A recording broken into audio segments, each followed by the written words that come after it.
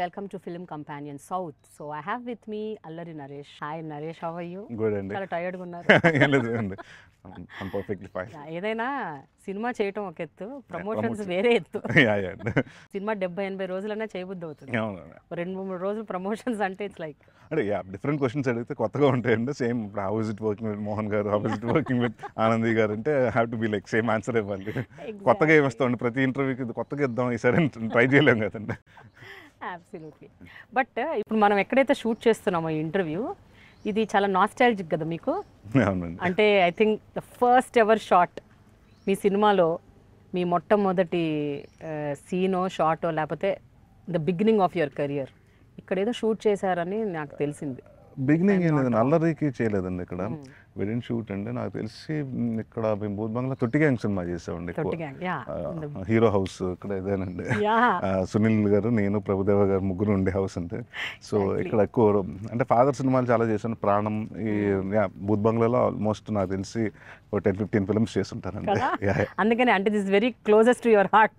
It's closest to my place also. Jubilee Hills లో పక్కనే ఉంటుంది. ఎగ్జాక్ట్లీ. సో ఇట్లు మారేడుమల్లి ప్రజానీకం, అసలు ముందు టైటిలే చాలా ఎక్సైటింగ్గా, డిఫరెంట్గా, యూనిక్గా ఉంది. అంటే అక్కడి ప్రజలు ఏదో చెప్దాం అనుకుంటున్నట్టు, ఎవరికో ఏదో చెప్దాం అనుకుంటున్నట్టు. సో అసలు వాళ్ళు ఎవరికి ఏం చెప్దాం అనుకుంటున్నారు? అంటే వాళ్ళ డిమాండ్స్ ఎవరిని అడుగుతామండి మనం? ఎదర్ వీళ్ళు ఆస్క్ ప్రభుత్వ అధికారులు అడుగుతామండి, లేకపోతే పొలిటీషియన్స్ అడుగుతామండి. సో వీళ్ళు హర్జీ పెట్టుకున్నారు, వాళ్ళిద్దరికీ పెట్టుకున్నారండి. సో అంటే మేము అనుకున్నది కూడా ఏంటంటేనండి, వి కేమ్ అక్రాస్ అంటే సినిమా అనుకున్న తర్వాత, కథ ఓకే అయిపోయిన తర్వాత title is one of the major consider. నా సినిమాలకు వచ్చేటప్పుడు, కామెడీ సినిమాలకు వచ్చేటప్పటికి మా ఫాదర్ ఏమంటారంటే, మనం కామెడీ సినిమా చేస్తున్నామంటే ముందు టైటిల్తోనే నవ్వు రావాలి, టైటిల్ చెప్పినప్పుడు నవ్వుకోవాలి జనాలు, అప్పుడు వాళ్ళకి ఇంట్రెస్ట్ ఆఫ్ ద ఫిల్మ్, అంటే వాళ్ళకి ఈ సినిమా మన థియేటర్కి వచ్చి చూడాలి అని పుల్ వస్తుంది ఆడియన్స్ దగ్గర. సో అలాగే ఈ సినిమాకి వచ్చేటప్పటికంటే ఏం టైటిల్ పెడితే బాగుంటుంది, ఎందుకంటే ఇట్స్ సో అంటే ఒక నాంది, ఒక కోడ్ డ్రామా అయితే ఇది సోషల్, ఒక సొసైటీలో జరిగే ఒక కథ కాబట్టి మనం చెప్తున్నాం. So it has to be అంటే మా హీరోయిక్గా ఉండకూడదు, are it has to be అంటే ఏదో ఒక వర్డ్ తోటి ఉండకూడదు. సో ఇది అంటే జనాల గురించి, వాళ్ళు అక్కడ మారేడుమల్లి ప్రజానికం గురించి చెప్తున్నాం. సో మన నమ్మకాల ప్రసాద్ గారు కేమ్ అప్ విత్ టైటిల్ అంటే అంటే ప్రజలు, జనము, ఇలాంటి ఏదైనా టైటిల్ వస్తే బాగుంటుంది కదా. అంటే because the film is all about జనాలు కాబట్టి అలాంటి టైటిల్ ఏదైనా వస్తే బాగుంటుంది, ప్రజానికం లాంటిది అంటే. అప్పుడు ఎందుకో సడన్గా అంటే మేము ఫస్ట్ నుంచి మారేడుమల్లి షూటింగ్ చేద్దాం అనుకుంటున్నాం అండి. మేము అనుకున్నప్పుడు కూడా కథలో మారేడుమల్లి ఫారెస్ట్ సీన్స్ రాసుకుంటాం కదండి, కట్ చేస్తే మారేడుమల్లి ఇంటీరియర్స్, ఫారెస్ట్ ఇంటీరియర్స్ ఇలా రాసుకుంటాం కాబట్టి. So that was there all back of mind ఉందండి. సో ప్రజానికం ఎప్పుడైతే చెప్పారంటే, సార్ మనం ఎప్పుడన్నా ఎవరన్నా అడిగితే ఏం చేస్తాం, ఒక అర్జీ పెట్టుకున్నా లేకపోతే ఒక ఏదైనా పెట్టుకున్నా, ఒక అడ్రస్ చేసి మనం ఒక ఆఫీసర్, ఒక గవర్నమెంట్ ఆఫీసర్స్ మనం అడిగినప్పుడు కూడా మనం ఏం చేస్తాం అంటే, ఒక ఊరు కావాల్సింది, మాకు ఊరికి ఒక వాటర్ ట్యాంక్ కావాలో, లేకపోతే ఇంకోటి ఏదో పవర్ సప్లై కావాలో, ఇంకోటి ఏదైనా కావాలంటే వాళ్ళందరూ పెట్టుకుంటారు కదండి. అప్పుడు ఏం చేస్తారంటే ఆ ప్రెసిడెంట్ అని రాయరండి అక్కడ. అంటే ఇది అందరూ కోరుకుంటున్నారు, ఇట్లు మారేడుమల్లి అంటే ఇప్పుడు ఈ పలానా ప్రజానికం కోరుకుంటున్నారు.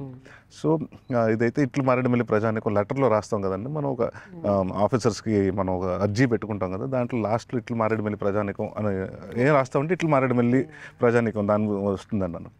అంటే బాగుంది కదండి, ఇంపార్టెంట్ ఐఎంపీ అంటే ఇంగ్లీష్లో మార్చుకున్న #IMP అని పెట్టుకున్నా కూడా we are talking about important issue in the society which is not been addressed from a long time. So అది పెడితే బాగుంటుంది అంటే స్టోరీకి కరెక్ట్గా ఉంటుంది అని ఇంకా అలా పెడతాం జరిగిందండి. సో అంటే ఇప్పుడు మీరు చేస్తున్న ఈ సినిమాలో అక్కడి ప్రజలకున్న రకరకాల సమస్యలు, ఇష్యూస్, వాళ్ళు ఫేస్ చేసే రెగ్యులర్ ఛాలెంజెస్, వాటి గురించి అక్కడి ప్రజలు అక్కడ రాజకీయ నాయకులకో బ్యూరోక్రాట్స్కో పెట్టుకునే అర్జీ. అంటే కామన్గా అందరికీ ఒకే రకమైన సమస్యలు ఉన్నాయి. అంటే everybody is unanimously saying they have issues. అదే అంటే డెవలప్డ్ అండ్ అన్డెవలప్డ్ రెండు ఎప్పుడు ఒప్పుకుంటారు కదండి మీరు. ఇప్పుడు మనం ప్రపంచంలో చూసుకుంటే చాలా ట్రైబ్స్ ఉన్నాయండి. ఇవాళకి అమెజాన్ ఫారెస్ట్లో కాడి నుంచి ఎక్కడ చూసుకున్నా మనకు చాలా ట్రైబ్స్ అక్కడే బతికి వాళ్ళ సిటీస్ ఇస్తారన్నా కూడా రారండి. They very happy with their life there అండి. సో అలాగే మన ఇండియా గురించి మీరు అనుకున్నప్పుడు data చేస్తుంటారంటే 80% of the tribal villages ఉంటే, అదే ట్రైబల్స్ ఉంటే, దాంట్లో 4% to 4% ఇంకా ఫారెస్ట్లో రిమోట్. అంటే మొన్న నేను రత్నపూర్ వెళ్ళానండి, రత్నపూర్ రాజస్థాన్. అక్కడికి వెళ్ళినప్పుడు అందరితో మాట్లాడుతుంటే it be close for 6 months, it be open for 6 months అది చెప్పుకొస్తున్నారండి. అవునంటే కొంత జనాలు నడిచి వస్తున్నారు. వీళ్ళు ఎవరండి అంటే వాళ్ళు ఎక్కడ ఉంటారండి, అడవిలో వాళ్ళు ఎక్కడ ట్రైబ్స్ అండి, వాళ్ళు ఎక్కడే ఉంటారు. సో వాళ్ళకి ఏంటంటే మనం టూరిస్ట్లకి మీరు 6 months క్లోజ్ చేస్తాం, లేదంటే for them it's like they can access 365 days అండి. అంటే వాళ్ళు ఏం చేస్తారంటే నేను అక్కడ ఏదో రకరకాల ఒక రెడ్ కలర్ పువ్వు ఉందంట, ఆ పువ్వులోంచి ఏదో సీడ్స్ కింద వస్తుందండి, అవన్నీ మన లిప్స్టిక్కి ఒక రెడ్ కలర్ వస్తుంది చూసారండి, అది యూజ్ చేస్తారంటండి. సో అక్కడ వాటితోటండి అక్కడ ఉన్న దాంతో వాళ్ళు ఎన్ని కలెక్ట్ చేసుకుని డ్రై చేసుకుని తీసుకొచ్చి ఇంకో ప్రోడక్ట్ ఇంకొకరికి రా ప్రోడక్ట్ తీసుకొచ్చి ఇంకొకరికి అప్పచెప్పి ఆ డబ్బులు తీసుకుని వెళ్ళి మళ్ళీ దాంతోనే వాళ్ళకి కావాల్సిన సామాన్లు కొనుక్కుని వెళ్ళిపోయి మళ్ళీ అక్కడ ఉంటారు. మళ్ళీ ఏదైనా కావాల్సి మళ్ళీ వచ్చేసి అంటే వాళ్ళకి ఓన్లీ సిటీకి రావడం ఏంటంటే సామాన్లు, లేకపోతే వాళ్ళకి ఏదైనా మెడిసిన్ ఏదైనా అవసరం అయితే హాస్పిటల్స్కి ఇలాంటివి తప్పండి, they are very happy there అండి. దీంట్లో మనం చూసుకుంటానంటే నార్త్లో ఒక సైడ్ ఒక రకంగా ఉంది, ట్రైబ్స్ అంటే వాళ్ళు ఇబ్బంది పడేది ఒక రకంగా ఉందండి. ఎందుకంటే అక్కడ మీరు జార్ఖండ్, అరుణాచల్ ప్రదేశ్ అన్నీ చూస్తుంటే ల్యాండ్ స్లైడ్ అయిపోయి ఫారెస్ట్లు అంటే కింద మనం ఫారెస్ట్ కొండ కింద ఉండే వాళ్ళకి పైనుంచి ల్యాండ్ స్లైడ్స్ పడిపోతుంటాయండి. సో ఇలాంటి వాళ్ళకి ఒక కైండ్ ఆఫ్ వాళ్ళు ఫేస్ చేస్తుందండి. వర్షాలు వచ్చినప్పుడు ఇంకా వాళ్ళు కొన్ని ఫేస్ చేసి ఉన్నాయండి. మనకు వచ్చేటప్పటికి మనకు వేరేనండి, రోడ్స్ లేకో, హెల్త్ కేర్ లేకో, లేకపోతే ఆరోగ్యం మన స్కూల్స్ లేకో, కరెంట్ లేకో. ఇంకా నా వాజ్ రియలీ షాక్డ్ అండి. అంటే ప్రతి గ్రామానికి కరెంట్ వస్తుంది అంటే కరెంట్ ఇస్ బికమ్ అంటే ఎస్పెషలీ మనకి ఒక ఇప్పుడు మనకు ఇంట్లో ఫోన్ ఉంది, బేసిక్ నెసెసిటీ కదండి ఎవరికైనా. అంటే చిన్న ఫ్యాన్, ఒక లైట్ ఇంట్లో ప్రతి వాళ్ళకి ఒకటి ఉంటుందండి. అక్కడ ది స్టిల్ లివింగ్ విత్ ఇంకా దీపాలు పెట్టుకుని ఇంకా అలాగే ఉంటున్నారండి. సో దెన్ అంటే ఇలాంటి సొసైటీ అంటే మనం వాట్ ఇస్ అంటే డిఫరెన్స్ ఏంటంటే మనం అప్పుడు అనుకున్నప్పుడు దాని తర్వాత రవి గారు నేను డిస్కషన్ అండి. అంటే నాకు కూడా ఫస్ట్లో బేసిక్గా సార్ ఇంత 2022లో ఇలా ఎవరు ఉంటారు సార్ అంటే మన సిటీస్లో పెరిగి మనం అనుకుంటాం నరేష్, బట్ కూడా ఇంత సివిలైజ్డ్ సొసైటీలో మనం ఉన్నా కూడా అన్సివిలైజ్డ్గా ఇంకా పాపం చాలా మంది బతుకుతున్నారు. అదే అంటే మీరు మీడియా పర్సన్ కాబట్టి మీరు సీన్ మీరు కొన్ని డాక్యుమెంట్ చేశారు, కొన్ని వెళ్ళి చూశారు కాబట్టి మీకు తెలుస్తుందండి. నార్మల్గా మనకు పెద్ద తెలియదు కదండి. రెగ్యులర్గా మనం పొద్దున్న లేచాం, పొద్దున్న జాబ్కి వెళ్ళాం, 5 days a week, Saturday Sunday వచ్చాం, బయటకు వెళ్ళాం, ఇంతే కదా మన life is all about that కదా. సో ఇంత బిజీ పర్సన్ అంటే నేను అన్నాను కాదు సార్ ఇప్పుడు పని చేద్దాం 90s 80sలోనో లేకపోతే 1990sలోనో షిఫ్ట్ చేద్దామా కదా అంటే అప్పుడు జరుగుతున్న టైం పీరియడ్ పెట్టుకుందామా. సో అంటే లేదండి. దెన్ హీ టోల్డ్ మీ కాదు సార్ అది దాని గురించి ఒక 1 week డిస్కషన్ అండి. ప్రసాద్ గారు నేను కూడా ఆయన కూడా బాగానే ఉంటుంది కొంచెం అంటే వి థాట్ అబౌట్ కాస్ట్యూమ్స్ అంటే కొంచెం రెట్రో స్టైల్లో వెళ్తే ఎలా ఉంటుంది, the mood of the film ఇంకా ఎన్హాన్స్ అవుతుంది అంటే then is like no. Ravi గారు ఫర్మ్గా చెప్పేశారండి no we are not doing it అంటే నేను వై సార్ అంటే కాదండి ఒకటే చెప్తున్నాను, మీరు వై అని ఎందుకు అడిగారు కాబట్టి నేను చెప్తున్నాను. 2020లో మనం ఇంకా వీఆర్ టాకింగ్ అబౌట్ మనుషులు స్పేస్లకు పంపిస్తున్నాం, లేకపోతే మన ఇస్రో ఇన్ని రాకెట్స్ పంపిస్తున్నాయి, మన ఇన్ని కొత్త కనిపిస్తుంది. అంటే we are talking about 5G 4G నుంచి 5G అంటే వీఆర్ అప్డేటింగ్ మనం ఐపీఎల్ ఫోన్స్లో కానీ ప్రతిదీ అన్ని అప్డేట్ వర్షన్స్ వస్తూనే ఉంటున్నాయి. కానీ జనాలు బతుకు అలాగే ఉంది. 75 years ఆఫ్ ఇండిపెండెన్స్ వచ్చిన తర్వాత కూడా ఇంకా అలాగే బతుకుతున్నారు. అది చెప్పడం కరెక్ట్ అండి. సో ఇలాంటి టైం మనం ఉన్న ఈ కాలం మనం బతుకుతున్న టైంలో ఇలా ప్యారల్గా ఒక 25-30 kilometers అంటే రాజమండ్రిలో ఉంటాడండి హీరో, ఒక మారేడుమిల్లి 30-40 kilometers ఇంకా 20-25 kilometers యువతలకు వస్తే కానీ ఇలా బతుకుతారని మనకే తెలియట్లేదు. వీళ్ళు చూసి బాధపడాలో జాలిపడాలో తెలియట్లేదు మాస్టర్. సో అంటే ఆ ఫ్లైట్ చూసి మనం అంటే మనం అయ్యో బాధపడతాం కానండి జాలి పడతాం, ఏం చేయలేం. సో బట్ మారేడుమల్లి ప్రజానీకం కథ రాసుకున్నప్పుడు స్టోరీ చేసినప్పుడు ఓకే అది ఒక థాట్ ఇలా ఉంది అని, బట్ యాక్చువల్గా మీరు ఫిజికల్గా అక్కడికి వెళ్ళినప్పుడు వాట్ డిడ్ యూ నోటీస్? అంటే మీరు ఏదైతే రాసుకున్నారో కనీసం దరిదాపుల్లో వాళ్ళ జీవితం అలా ఉందా? లేదండి, చాలా దారుణంగా ఉందండి. అంటే ఇంకా ఎందుకంటే మేము చేసిన విలేజ్ నుంచి అక్కడ అడిగారండి ఏంటంటే ఎంత హాస్పిటల్ ఎంత దూరం అంటే 4.5 hours పడుతుందండి. సో బేసిక్గా ఒక అతను తేనె అప్పుడు అక్కడ ఏముంటుందని తేనె కోసం చెట్టు ఎక్కుతారు, కొమ్మ ఇరిగిపోయి పడిపోయింది అనుకోండి, బ్లీడింగ్ అవుతుంది.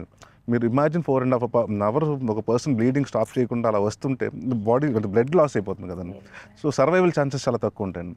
అండ్ చాలామంది అంటే నేను మొన్న కూడా మేము నోట్ చేస్తున్నప్పుడు చాలా ఫ్రీక్వెంట్గా చూస్తుంది ఏంటంటేనండి పిల్లలు స్కూల్కి వెళ్ళడానికి చాలా ఇబ్బంది పడుతున్నారు.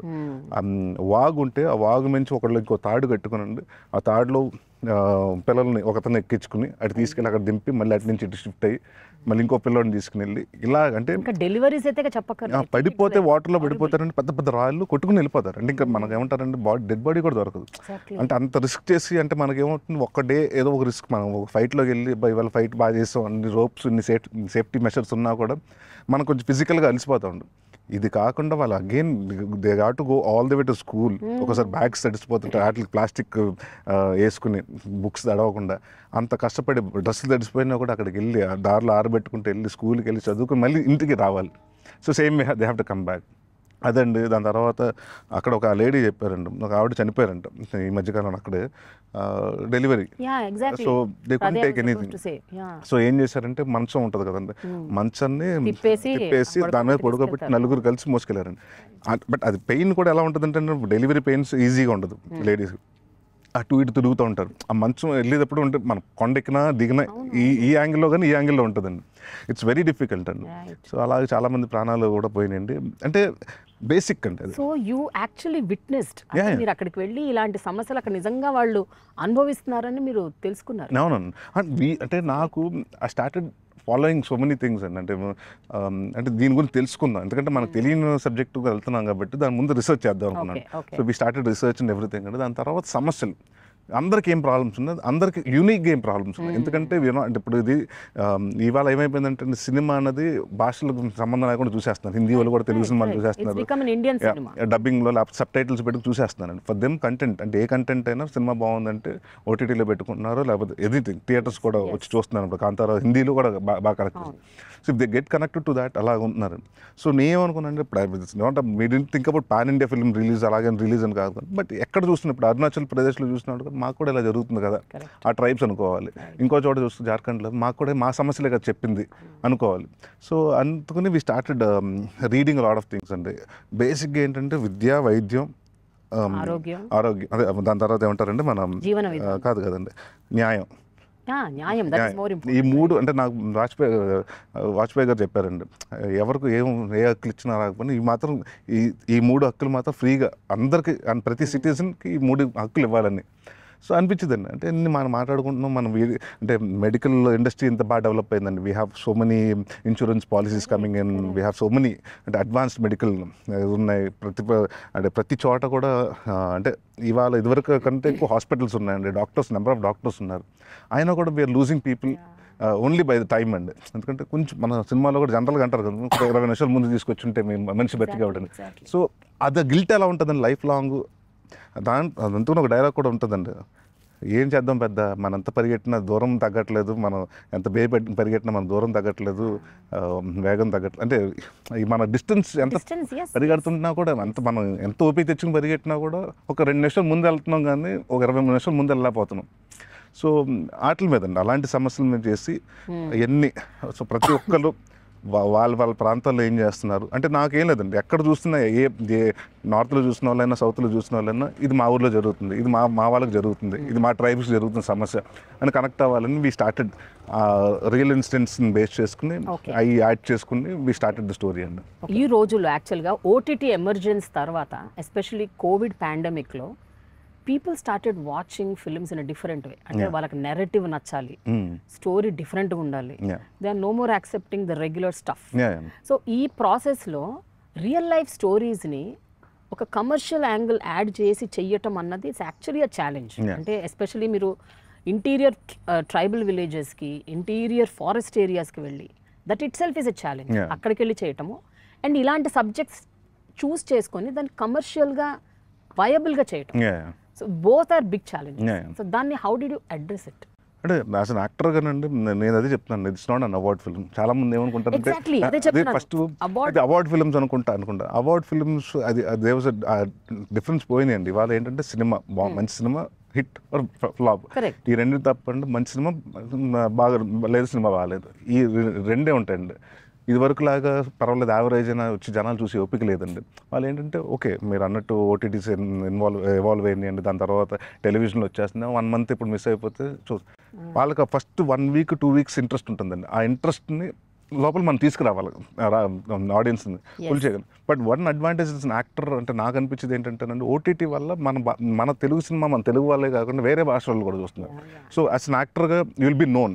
రేపు హిందీ వాళ్ళు చూడొచ్చు, మరాఠీ వాళ్ళు చూడొచ్చు, కన్నడ వాళ్ళు చూడొచ్చు, అస్సామీ వాళ్ళు చూడొచ్చు. సో ఏమవుతుందంటే యాజ్ అన్ యాక్టర్గా యువర్ వర్క్ ఇస్ బిన్ అంటే మనకి ఏంటంటే అంటే మనం ఒక సినిమా చేసినప్పుడు అంటే థియేటర్లకు ఎక్కువ మంది జనాలు రావాలి, థియేటర్ కలెక్షన్స్ రావాలి. బట్ దాని తర్వాత ఏమవుతుందంటే 1-2 months తర్వాత అది టెలివిజన్ ప్లే చేసిన టీఆర్పీస్ రావాలి. దాని తర్వాత ఇప్పుడు అదే మీరు అన్నట్టు ఓటీటీ రిలీజ్కి వచ్చిందంటే నెంబర్స్ రావాలి. సో దిస్ ఇస్ ఫిక్స్డ్ అండి. సో డెఫినెట్గా అది ఎలా వస్తున్నాయండి అంటే సినిమా తర్వాత చూస్తున్నారండి బాగుంది అంటే కొందరు ఏంటంటే నా క్వశ్చన్ ఏంటంటే నరేష్ గారు ఇప్పుడు ఇవన్నీ దృష్టిలో ఉంచుకొని కమర్షియల్గా వయబుల్ చేయాలి, అలా అనేసి ఆ రియలిస్టిక్ కోర్ ఎలిమెంట్ ని మీరు దెబ్బతీయకూడదు. It is a challenge. రెండింటిని it's like it's not that easy. అదే అందుకని మేము ఏం చేసామంటే first thing we thought about is let's not do art movie. This is not an art movie. It's not live. డెఫినెట్గా awards వస్తే సినిమాకి అది రేపు లెట్ ద ఫిల్మ్ టాక్. ఇది మీ అవార్డు కోసం తీసిన సినిమాలని ఎవరు మొదలు పెట్టరండి. ఇది సక్సెస్ అవ్వాలని తీసే సినిమానండి. సో మేమేమని చెప్పారంటే సార్ ఇది we are talking about team and చాలామందికి ఒక 8% ఆఫ్ ద పాపులేషన్ గురించి మనం we are talking to 92% of the population. So చాలామందికి తెలియనింది. సో వాళ్ళకి అది కొత్తగా ఉండాలి, ది సేమ్ టైం కమర్షియల్గా ఉండాలి. ఎక్కడ అంటే వాళ్ళకి they should be like hero వచ్చాడు ఫైట్లు కొట్టాడు అది కాకుండా రియలిస్టిక్గానే కమర్షియల్గా చేయగలుగుతాం. So now people are accepting that. అంటే రియలిస్టిక్ ఫిల్మ్లో మీరు కమర్షియల్ చెప్పండి విషయం. అంటే కమర్షియల్ ఇన్ సెన్స్ ఏముంటుందండి, we have comedy, so we have songs, so those are the commercial elements which అంటే కరెక్ట్గా పేర్చండి. మీరు పక్కాగా ప్రాపర్గా ప్లానింగ్ అండ్ స్ట్రాటజిక్ గా వెళ్ళారు. ఫిల్మ్ థియేటర్లో యువర్ స్ట్రాటజీస్ వెర్ ఇన్ అంటే యూ నీడ్ మైండ్స్ అండి. అంటే it's not about 1 person job అండి. ఎందుకంటే ఇక్కడ నాంది టీమే ఆల్మోస్ట్ మళ్ళీ repeat అయ్యామండి except for Mohan గారును and cameraman Rama Reddy గారు తప్ప మిగతా వాళ్ళు అందరూ యాస్టీస్గా వాళ్ళే వచ్చారండి. సో నాకేమైపోయిందంటే ఇప్పుడు మోర్ ఫర్ దెమ్ కాదు నాంది తర్వాత నాకెంత పేరు వచ్చిందో వాళ్ళందరూ కూడా అంతే పేరు వచ్చింది. ఇప్పుడు ఆ రెస్పాన్సిబిలిటీ ఇప్పుడు రవి గారు నాంది రాశారు, దాని తర్వాత he's for him I'm writing it again for narration. ఇదప్పుడు ఆయనకు ఒక బాధ్యత కదండి. ఎందుకంటే ఎక్స్పెక్టేషన్ పెరిగింది. అప్పుడు వితౌట్ ఎక్స్పెక్టేషన్ ఆ సినిమా ముందు కొన్ని ఫ్లాప్స్ ఉన్నాయి, ఆడియన్స్ అది ఆడుతుందా ఆడదా తెలియదు అన్న స్థితి నుంచి ఇప్పుడు డెఫినెట్గా ఓకే కొంచెం పందా మార్చాడు, రూట్ మార్చాడు ఇప్పుడు నరేష్. ఇప్పుడు ఏం చేయబోతున్నాడు, ఇప్పుడు more ice won't be watching మీ అండి. సో నా అంటే నాకు తెలిసి ఈ ఫోర్స్ ఏంటంటే ఎడిటర్ చోట ప్రసాద్ గారు ఈ కేమ్ అలాంగ్ అంటే ప్రతిదీ CG వర్క్లు, ఎందుకంటే మైన్యూట్ డీటెయిల్స్ హీస్ లైక్ బాగాలేదు కరెక్షన్ మళ్ళీ పంపించండి మళ్ళీ మీ మార్చి 6వ తారీఖున ఇచ్చామండి CG. మొన్న 10th మొత్తం లాక్ చేశారండి, November 10th అంటే వస్తుంది బట్ యూజ్ నాట్ నో నాకు ప్రోడక్ట్ నచ్చలేదు మళ్ళీ చేయండి మళ్ళీ రీవర్క్ చేయండి. సో హీస్ కీన్ అండి, ఎందుకంటే ఆయన అదే చెప్పాడు మనకు ఇంపార్టెంట్ అండి ఆ సీక్వెన్స్. ఐ డోంట్ వాంట్ ఇది CG అని తెలిసిపోతుంది, ఆడియన్స్ ఇవాళ చాలా ఈజీగా తెలిసిపోతుంది ఇది CG కాదని. So I don't want people to blame. అంటే అన్ని సినిమా అంతా బాగుంది CG వర్కౌట్ అవ్వలేదు అంటే ఒక క్రాఫ్ట్ పోయినా కూడా it's not ఇదైపోతుందండి. So he was very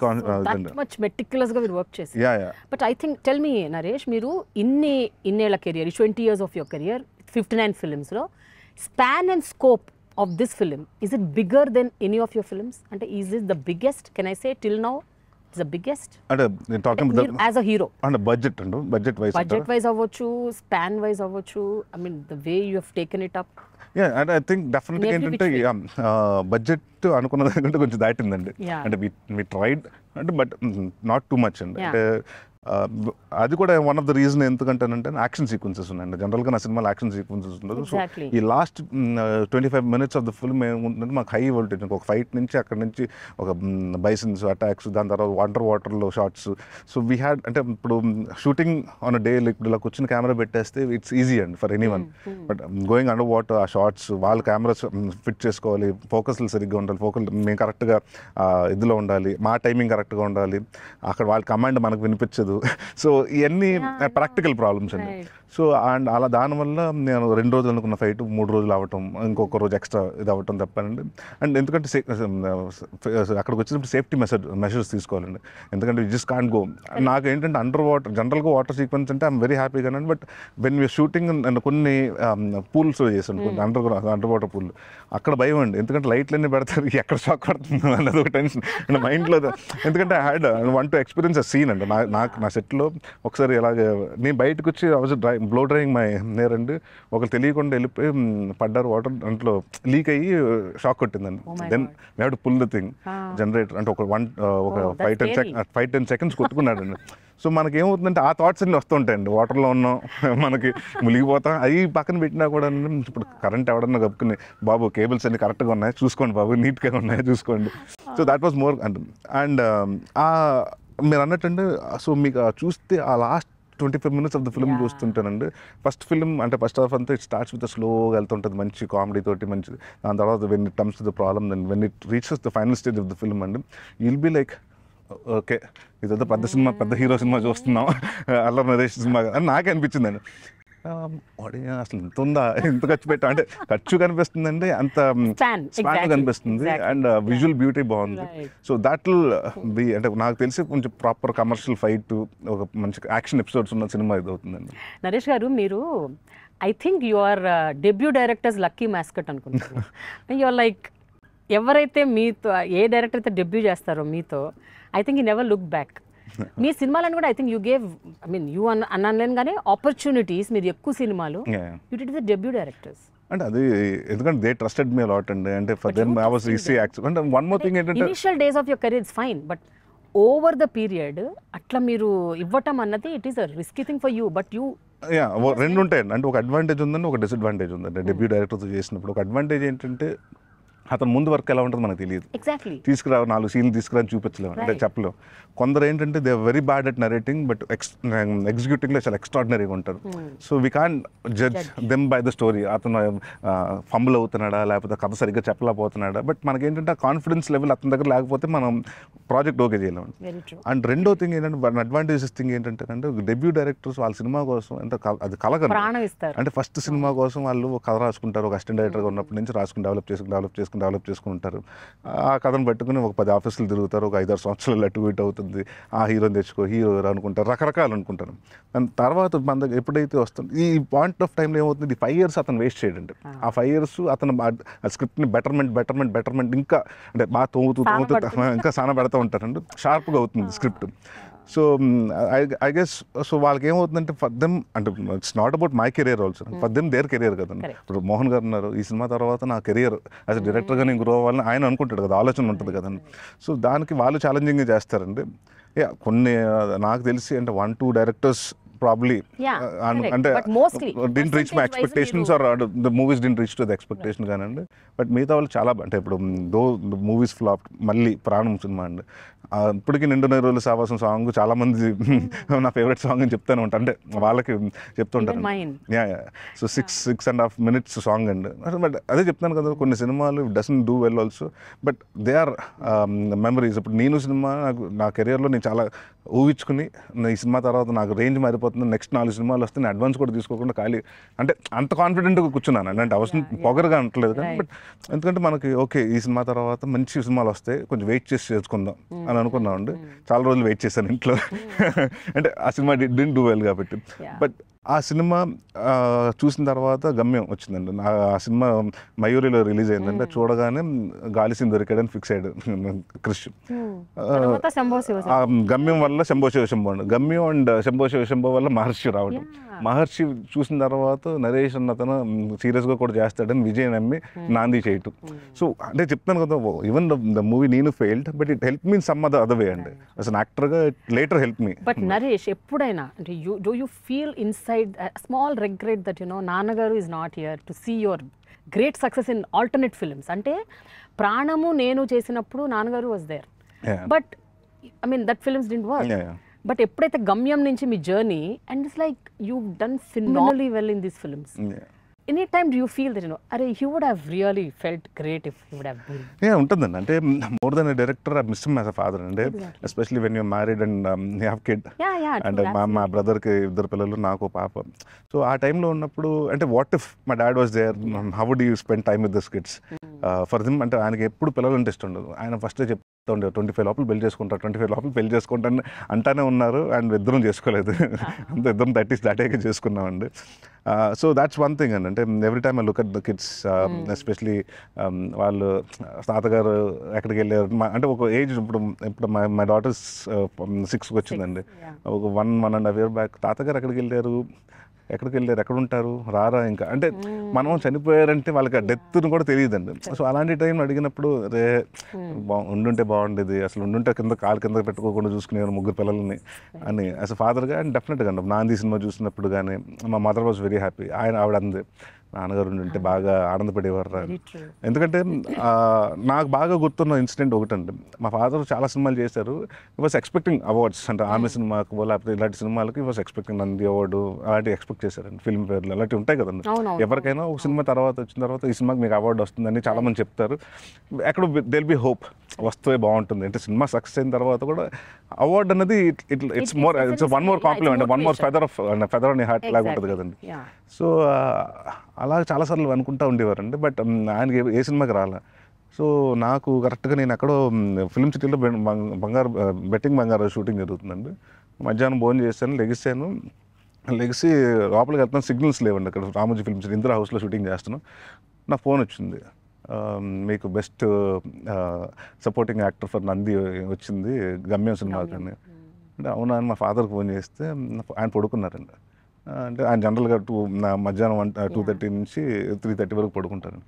మా అమ్మకి ఫోన్ చేసి అంటే ఇప్పుడే పడుకున్నారంటే అర్జెంటుగా లేపు అంటే ఆయనకి కంగారు పడ్డారు. షూటింగ్ నుంచి ఫోన్ చేసి ఏమైందని లేదండి గుడ్ న్యూస్ చెప్పాలి, ఇలాగా నంది అవార్డు వచ్చింది అంటే అంటే చాలా ఆయనకి ఏంటంటే మీకు కూడా రాలేదు నాకు వచ్చింది చూసారంటే ఈ వాజ్ మోర్ హ్యాపీ అండి. ఆ స్టేట్మెంట్కి వాజ్ హ్యాపీ. అంటే నాన్న నాకు వస్తే సంతోషపడి ఉంటారు, నీకు వచ్చింది కాబట్టి ఇంకా ఎక్కువ ఆనందపడుతున్నాను. I'm very happy for you అని.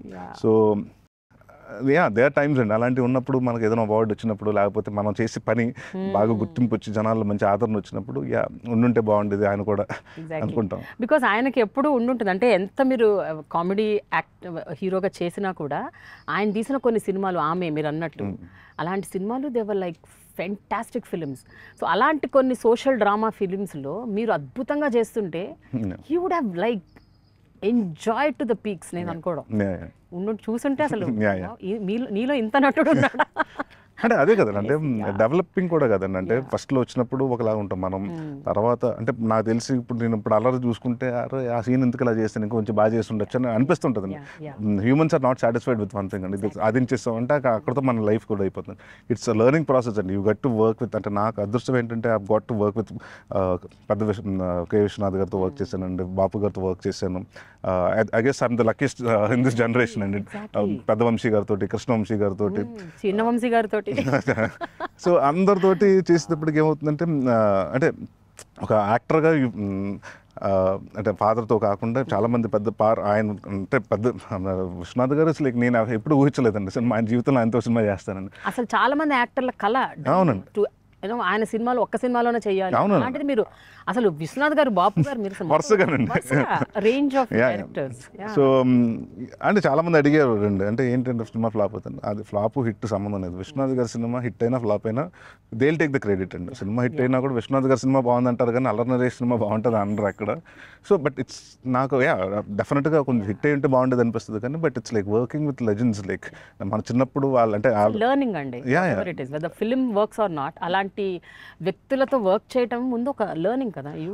విశ్వనాథ్ గారు వాజ్ వెరీ షాక్డ్ అండి. అంటే నాకు షూటింగ్ వచ్చినప్పుడు కాకి బట్టలు వేసుకుంటారని తెలుసండి అన్ని. బట్ నేను ఆ రోజు లైవ్లో ఫస్ట్ టైం, అప్పటి వరకు వైట్ అండ్ వైట్ చాలా ప్లెజెంట్గా ఉంది. ఫస్ట్ టైం ఆయన వచ్చేటప్పటికి ఎక్కడ డైరెక్టర్ గారు ఎక్కడంటే కాకి డ్రెస్లో వస్తున్నారండి. And he was like very energy. And ఇంకోటి ఏంటంటేనండి మేజర్ అంటే ఆర్టిస్టులు పర్ఫార్మెన్స్ అంటారు కదండి. నాకు అప్పుడు అనిపించిందండి అంటే నాకు సల్కల్పం సినిమా చూసినప్పుడు కమల్ హాసన్ గారు కానీ ఉండే, నాకు స్వాతి ముత్యం చూసినప్పుడు అబ్బా కమల్ హాసన్ గారు ఎంత బాగా చేస్తున్నారు అబ్బా ఏంటి ఇన్ని అంటే ఆయన ఎప్పుడు ఒక మనిషిని ఖాళీగా నుంచోటి ఎవరండి. టూ మచ్ ఆఫ్ బిజినెస్ పెడుతుంటారు. ఇక్కడికి వెళ్ళి మాట్లాడుతూ తాగుతూ మళ్ళీ ఇక్కడికి వచ్చి మీతో ఏదో చెప్తూ అక్కడికి వెళ్ళి అది చూస్తూ ఇలాగ ఉంటుందండి. He doesn't want actor to be అంటే స్టాండింగ్ ఉండకూడదు అంటారు. So they was one shot of the film అండి. పొద్దున్న వెళ్తే 6.5 పేజీలు ఇచ్చారండి డైలాగ్ విశ్వనాథ్ గారు. అంటే చూసా కొంచెం అంటే మీకు తెలుసు కదండి మా తెలుగు చాలా అచ్చు పక్కా తెలుగులో ఉంటుంది. సో అడిగారు ఏం లేదు నరేష్ ఇది ఒక్క షాట్లు చేస్తే బాగుంటుంది అనుకున్నారు, నువ్వు చేయగలుగుతావా లేదంటే కట్ షాట్ చేద్దాం అన్నాను. అంటే ఒక డైరెక్టర్ మనకు అది అడిగినప్పుడు ఒక ఛాలెంజ్ కదండి. అంటే సరే సార్ ఒక్కసారి మరి ఏంటి అంటే నాకు ఒక 5 minutes ఇవ్వండి సార్ అంటే ఆయన మీరు టిఫిన్ చేసాను సార్ ఈ లోపల నేను చదువుకుంటానండి. పక్క తీసుకెళ్ళి సీన్ మొత్తం రిహార్సింగ్ అండి. ఆ తర్వాత వచ్చిన తర్వాత అండి ఆయన మొత్తం యాక్ట్ చేసి అంటే ఒక్కసారి సార్ ఇలా అనుకుంటున్నా అంటే మొత్తం ఆయన యాక్ట్ చేసి చూపించారండి. అక్కడ పడవ ఉంటుంది, ఆ కాలు పెడుతుంటే పడవ వెళ్ళిపోతుంది, మళ్ళీ ఆ అన్బ్యాలెన్స్లో పడి మళ్ళీ సర్దుకుని మళ్ళీ డైలాగ్ చెప్పాలి. సో డైలాగ్ అండ్ అంటే ఒక బిజినెస్ ఈ రెండు ఉన్నప్పుడు మనం ఇది మర్చిపోతే అది గుర్తుంటుంది, అది గుర్తుంటే ఇది. సో ఇట్ వాస్ లైక్ నాకేంటి ఒక ప్రెషర్ అండి, చేయాలి చేయాలి అని. నేను అసలు లైక్ ఓకే సార్ అండి, ఆయన చేస్తుంది ఒక్కసారి 2 సార్లు చేయమనండి, 3ఓసారి వెళ్ళి మార్కింగ్ ఈ డైలాగ్ ఇక్కడ అన్నీ మొత్తం అనుకుని వచ్చి ఓకే సార్ టేక్ అన్నానండి. టేక్ అయిన తర్వాత చేసామండి, అయిపోయింది మొత్తం. అందరు వెయిటింగ్. ఇప్పుడు థర్డ్ ఎంపైర్ ఇప్పుడు బ్యాటింగ్ మనం కొట్టేసిన తర్వాత అవుట్ అంటారు, అంటే మనం థర్డ్ ఎంపైర్ కోసం వెయిట్ చేస్తాం కదండి, అవుటా కాదన్నట్టు. అంటే ఓకే అంటలేదు, 1 మోర్ అంటలేదు, ఏమంటలేదు, ఏమైంది అంటే ఫోకస్ ప్రాబ్లమ్, ఒకసారి చూస్తున్నారు సార్ అంటున్నారు. ఆ బాక్స్ దగ్గర ఆయన అలా కూర్చున్నారు, మనకు అక్కడి నుంచి చూస్తుంటే డెసిషన్ కోసం వెయిటింగ్ అండి. ఓకే ప్యాకప్ అని వెళ్ళిపోయాడు. 9ంటికి స్టార్ట్ అయింది, 9:15కి అయిపోయింది, అంటే 9:30కి అయిపోయింది ప్యాకప్. నాకు అర్థం లేదు, అంటే నాకు ఆ వర్డ్ ప్యాకప్ అంటే కాపీ వచ్చిందేమో ఆయనకి, డైరెక్టర్ గారికి. సరే నేను కంగారు పడిపోయానండి, ఎందుకంటే ప్యాకప్ అంటే నాకు అర్థం లేదు. అదే ఫుల్ డే పెట్టుకుని అంటే సరిగ్గా చేయలేకపోయినా, లేకపోతే నన్ను ఒక ఫుల్ డే రిహార్సల్ చేయమంటున్నారు అంటే ఏంటి సార్ ఏమైందని అంటే అనుకున్నది వచ్చేసిందమ్మా అంటే అవునా సార్ మరి ఎంత బ్యాకప్ అన్నారంటే యాక్చువల్లీ ఇదే మధ్యాహ్నం ఫుల్ డే టైం పడుతుందని నేను ఫుల్ డే ఈ సీన్ ఈవినింగ్ 4 వరకు వేసుకున్నాను, దాని తర్వాత షిఫ్టింగ్ పెట్టుకుని 6 నుంచి వేరే సీన్ వేసుకున్నాను. సో ఇప్పుడు పని చేద్దాం, అందరూ వెళ్ళిపోండి రూమ్స్కి వెళ్ళిపోయి రిలాక్స్ అయిపోండి, ఈవినింగ్ 6 o'clock షూటింగ్ కలుద్దాం అని వెళ్ళిపోయారండి. సో అంటే ఒక పర్సన్ లైక్ విశ్వనాథ్ గారితో మనం ఆయన ఒక 6.5 పేజీలు నేర్చుకుని ఆయన ఒప్పించడం అన్నది చాలా కష్టమైన థింగ్ అండి. సో దోస్ ఆర్ అచీవ్మెంట్స్ అండి. అంటే మనం మెమరీస్ అంటే ఇప్పటికి సినిమా హిట్టా లేకపోతే మనం షీల్డ్ తీసుకున్న 100 days అంటే అవి గుర్తురావండి, మనం వర్కింగ్ చేసినప్పుడు అవి గుర్తొస్తుంటాయండి. ఎగ్జాక్ట్లీ అండి, అంటే అది మీకున్న, అదే అంటున్నాను, మీకున్న ఆ అడ్వాంటేజ్ ఐ థింక్ చాలా మందికి లేదు. I think you are the most fortunate this way. Yeah, so before we end Naresh గారు, I see that there's a lot of scope in this film. Even in your future films లో కూడా మీరు అన్ని కొన్ని చాలా జాగ్రత్తగా డీటెయిలింగ్గా కొంచెం concept based, theme based, narrative based films ఎక్కువ సెలెక్ట్ చేసుకుంటున్నట్టు నాకు అనిపిస్తుంది. బికాజ్ మొన్ననే మీది ఒక ఉగ్రం పోస్టర్ చూశాను, oh my God it's mind blowing. అంటే every film you are like unlearning అంటారు కదా, unlearning, knowing new things, reinventing your self. As an actor గారు నాంది ఒక్కొక్క మెట్టు ఎక్కితే దాని తర్వాత నెక్స్ట్ ఇంకొక మెట్టు ఎక్కడానికి, బట్ మళ్ళీ అదే సేమ్ డైరెక్టర్ నాంది డైరెక్టర్ దగ్గర నుంచి ఉగ్రం వస్తుంది. So the expectation is going to be much more అండి. But this time I'm very అంటే కిక్డ్ అబౌట్ ద ప్రాజెక్ట్ అండి. అంటే ఇట్స్ లైక్ నా షూటింగ్కి వెళ్ళిపోవాలి, అంటే నాకు ఈ ప్రమోషన్స్ కూడా మధ్యన కూడా షూటింగ్కి వెళ్ళిపోవాలి. అంటే ఏమవుతుందంటే when you know the product is coming good, అంటే ప్రతిరోజు వచ్చిన తర్వాత మన ఇంట్లో తెలిసిపోతుందండి ఎవరికైనా. ఇప్పుడు మీకైనా ఒక you have a bad day at work అనుకోండి, ఇంటికి వెళ్ళిన తర్వాత ఏమైంది అలా ఉన్న మూడ్లో, అంటే జనరల్గా మన ఫేస్ చూసేసి ఏదో వర్క్లో ఆఫీస్లో ఏదో గొడవ అయిందో లేకపోతే ఏదో జరిగిందో డిస్టర్బెన్స్ వచ్చింది అనుకుంటారండి. సో బట్ వెన్ ఉగ్రం కానీ ఉంటే మారేడుమిల్లి ఇలాంటి సినిమాలు చేసినప్పటికీ when you go home you just going with an energy, బా మంచి వర్క్ చేసాను. ఇంకా మా వైఫ్ కానీ ఆపేస్తావా మాకు సినిమా చూస్తాను నేను, ప్లీజ్ సీన్లు చెప్పద్దు. So that kind of an energy అండి. అండ్ వాట్ ఎవర్ అండి, నేను చెప్తున్నాను కదా, Ugramm will be never seen before Avatar అండి. మీరు గెటప్స్ కానివ్వండి లేకపోతే ఆ movie, everything will be the next level అండి. I'm so kicked about the film. Looking forward to both your films. Looking forward and wish you good luck, Naresh. I think we need to see many more such new projects, new stories. మీ నుంచి మేము expect చేస్తున్నాం. We've seen enough of your comedy. We want to see more. Thank you. At least one person అంటే చాలా మంది ఇప్పటి వరకు అడిగిన comedy cinema చేయరా సార్ మీరు అని అడిగారు. అంటే I will do it. అవన్నీ చేసేసాం, అంటే చూసేసాం కదా. అంటే మళ్ళీ వరుసగా చేసుకుంటే మళ్ళీ ఈ బోర్ కొట్టేస్తాం. అంటే అది అందుకుని ఇప్పుడు ఇక్కడ ఏంటంటేనండి, ఓకే చేసాం కదా అది చేయాలి, అలా అది ఉండదండి. ఒక సీరియస్ సినిమా చేస్తాం, నెక్స్ట్ కామెడీ సినిమా చేసేద్దాం, మళ్ళీ దాని తర్వాత ఇంకొక సీరియస్ సినిమా చేద్దాం, కామెడీ సినిమా, అలాగే ఇప్పుడు అనుకోలేదండి. అట్లా కథ నచ్చాలండి, అది కామెడీ అయినా సీరియస్ సినిమా అయినా మంచి సినిమా చేయాలి, కంటెంట్ ఉన్న సినిమా చేయాలి. అండ్ ఇప్పుడు జనాలు కూడా బాగా మారారండి. అంటే కామెడీ, ఒకప్పుడు కామెడీకి ఇప్పుడు కామెడీని యాక్సెప్ట్ చేయట్లేదండి. సో సెన్సిబుల్ కామెడీస్ ఉండాలి, ఎవరిని కించపరచకుండా, చాలా అంటే నేను ఏమంటానంటేనండి, అంటే మనం ఆర్గానిక్ కామెడీ ఉండాలి, ప్లెజెంట్గా ఉండాలి. అండ్ ఫ్యామిలీస్ అంటే ఎక్కడో డబుల్ మీనింగ్ డైలాగ్స్ లేకుండా, స్పూఫ్స్ లేకుండా, అలాంటి నీట్ కామెడీ చేద్దామని ఉంది. డెఫినెట్గా నేను listening to lot of scripts అండి, వస్తే అది కూడా చేస్తాను. Just final very personal question, మీ అమ్మాయి ఏమంటుంది మీ సినిమాలు చూసి? Did she watch any of your films? She cried watching Nandi. Nandi was the first film of hers. ఓ మిమ్మల్ని కొడుతుంటే ఎందుకంటే నా సినిమాలో ప్రతిసారి కొడతానే ఉంటారు కదండి. She was like and ఆ సినిమాతోటి దానికి ఒక భయం ఏంటంటే ఇప్పుడు పోలీస్ అంటే భయపడుతున్నాను. సో ఎవ్రీ టైం లైక్ ఎక్కడికైనా అంటే ఆ సినిమాలో నన్ను పోలీసులు కొడుతూ ఉంటారు కదండి, చూస్తుంటే ఎక్కడన్నా పోలీసులు జనరల్గా వెళ్ళినప్పుడు ఎక్కడ ఉంటారు కదండి రోడ్ మీద ఉన్నప్పుడు కొంచెం ఫస్ట్లో భయపడేదండి. దాని తర్వాత మొన్న వచ్చే ఇట్లు మారేడుమిల్లిలో ట్రైలర్ చూసినప్పుడు కూడా ఏంటంటే నువ్వు సినిమాలు అందరూ నేను కొడతారు, నువ్వు ఎవరిని కొట్టవా అంది. లేదమ్మా ఈ కథ అలాంటిది అని.